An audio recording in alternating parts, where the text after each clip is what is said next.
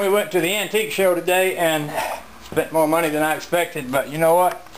I got something pretty honking here. I got this Coca-Cola garbage can, which matches the Coca-Cola light I got in my kitchen and the other Coca-Cola sign I've got up here. Eventually we're going to redo this kitchen. We're going to take that wall out and make this kitchen a lot bigger. Right now there's not a lot of room in here for that, but what the heck, it still looks wicked cool and I have no regrets. I also bought this baby up here, which is an old Coca-Cola thermometer. It's a little rough, but the price was right and I'm happy I got it. I'll go outside and show you what else I got. Okay, this other thing I got is something that I've kind of had a fantasy about doing for quite some time. Back in the old days on the old cars, they used to be powered by fire. They'd have a little kerosene lantern with a wick in it, and they'd have a colored lamp on the back, and that's what the old-fashioned light fixtures looked like on the very old cars. Well, I found this thing. It's got a name on the top of it. It looks like Insulated Kerosene Safety Lamp, patented in Rossi, Michigan. No, Rossi Manufacturing Company, and then it says Philadelphia, Pennsylvania. N-O-V-E-R-O-U-T is what it looks like.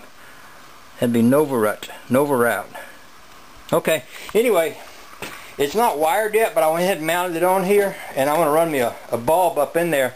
I've got that coffee can over there for a brake light, and I can put my other brake light into this one. That way I'll have one on each side, and that's just going to look wicked cool.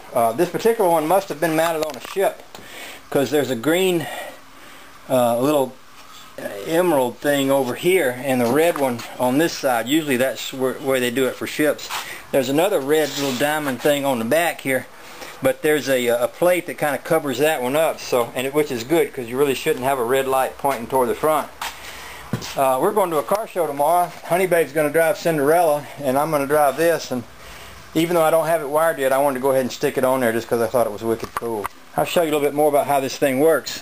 This thing would flip open, and there would be a little kerosene canister that would slip up in here, and there would be a wick right here. You would light this wick, and then you would close this lamp, and that way you'd have a tail light when you went down the road. That's the way they used to work. Model Ts had them like that. I saw another one at this same sale that had a white light in the front and a red one on the back, and they used to mount those up on the side of the car. That way you'd have a little bit of light shining toward the front and a little red light on the back. I didn't buy it because it was wicked expensive, a lot more expensive than this one. I actually got what I thought was a pretty good deal on this one, and since I've been thinking that if I could find me one, I'd get one and put it on here, then I really couldn't pass it up.